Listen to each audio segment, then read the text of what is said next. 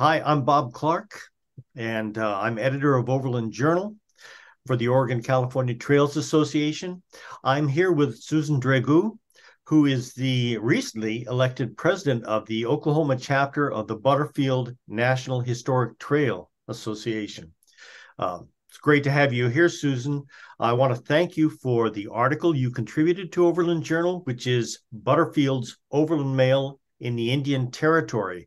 We published it in our summer issue, just released a few weeks ago, and we're going to have a chat about it now in our Riding the West series. Welcome. Thanks, Bob. It's great to be here. Thanks. First of all, tell us about the article and the Butterfield Overland Mail and its Yes, trail.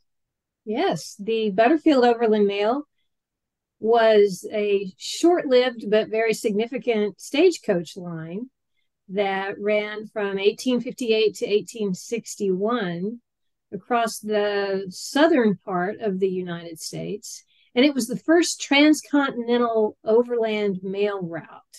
And it was significant because the huge population shift that had occurred from the East Coast to the West Coast in the 1850s created a huge demand for better communication between the two coasts.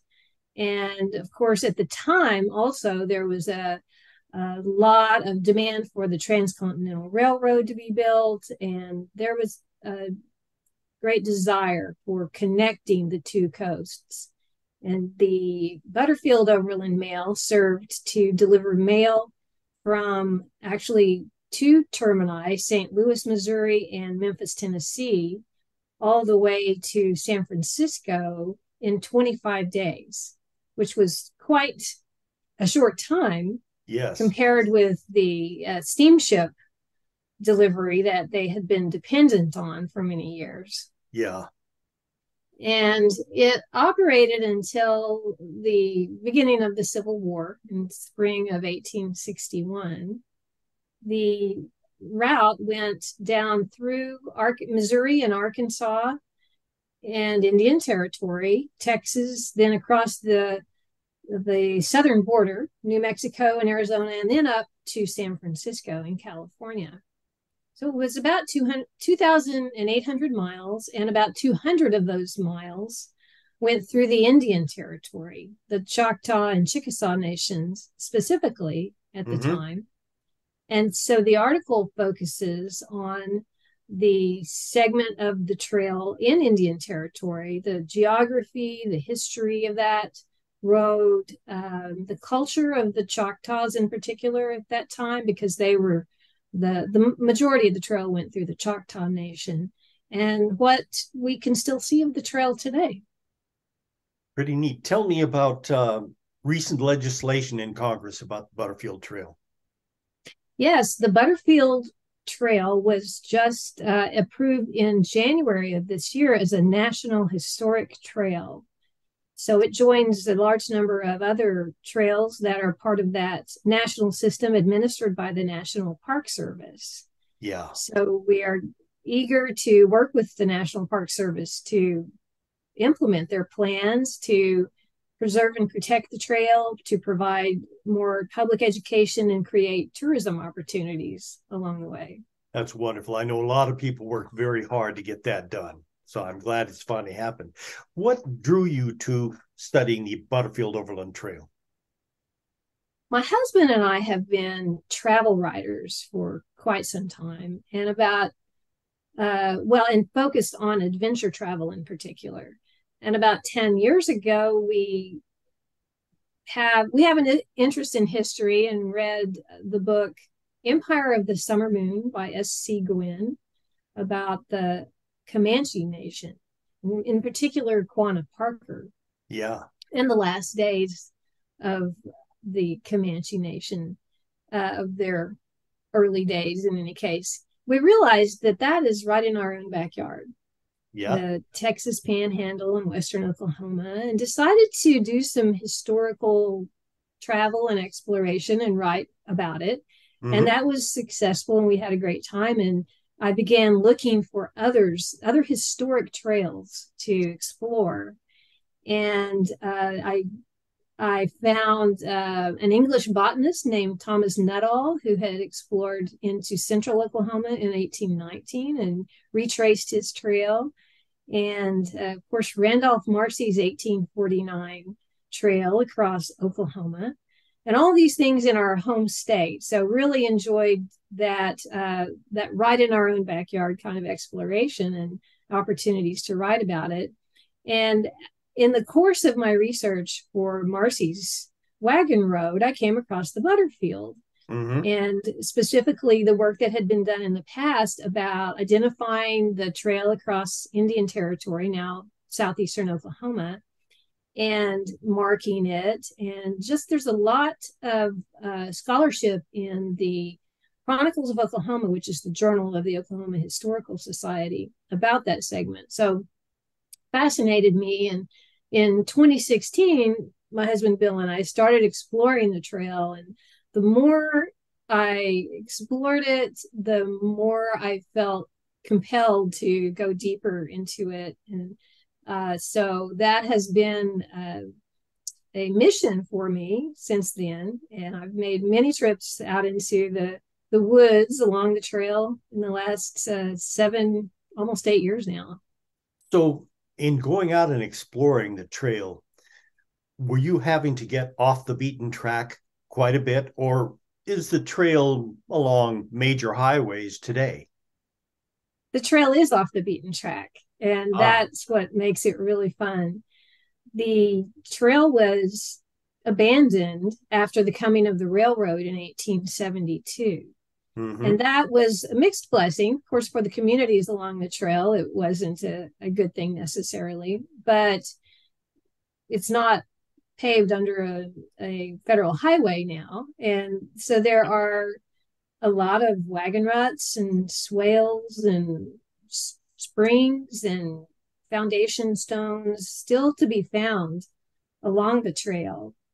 And the road is not intact, of course, but there are county roads that have been built along either on the trail or alongside the trail. So you can travel the approximate route of the Butterfield all the way across Oklahoma. And it is primarily back roads, which is really a joy because you can get that feeling of traveling back in time. Yes. So we have remnants found in the ruts and the pathways. Are there other remnants of that time and period along the route? There are a few. In particular, there is one structure that is along the route. It is the Edwards Store, and it was built in 1850, and the log structure still exists in good condition, which is very remarkable for a log structure. And it was believed to be a meal stop for passengers along the Butterfield. The Edwards Store is now being preserved. And so there's some major work going on in the hopes of creating it as a tourism opportunity, a community center. And so that's pretty exciting. It's really, really neat to have that. Yeah, it's a great resource. What were the roads like in those days? What were they traveling over? How rough was it?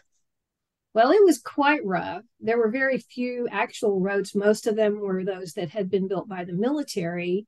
And military roads in Indian Territory were first established in the 1820s. From Fort Smith to Fort Gibson and Fort Smith to Fort Towson. Fort Smith was kind of the center of the world at that point in the Southwest. And so they were very rough and rocky. There were once the 5 tribes were removed from the southeastern United States to the Indian Territory, there was some improvement on the roads. In particular, the road that was used for the Butterfield was a Chickasaw removal route from Fort Smith to Boggy Depot. So the Chickasaw Nation and the Choctaw Nation, however, did not fund road improvements. However, they did require 6 days a year of labor from their male citizens on the roads. So there was some work on the roads, but they were still very, very rugged. And the stagecoach travelers often talked about the bouncing and jolting and the discomfort on the hard wooden seats, because they weren't riding in plush stagecoaches that we think of as like the Concord coaches.